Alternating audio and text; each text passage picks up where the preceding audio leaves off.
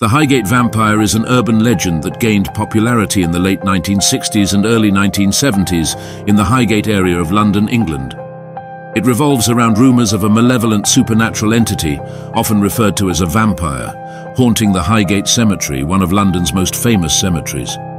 The legend started with a series of strange incidents reported by locals and self-proclaimed paranormal investigators who claimed to have encountered a tall, dark figure with glowing red eyes and a cape, resembling the classic image of a vampire.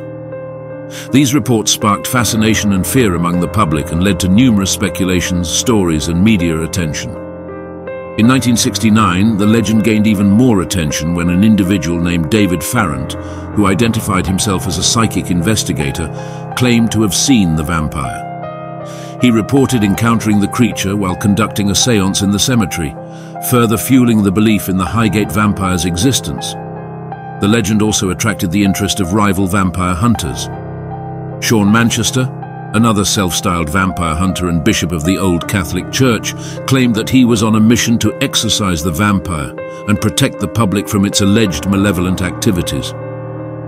The story of the Highgate Vampire continued to spread and took on a life of its own, capturing the imagination of people both locally and globally.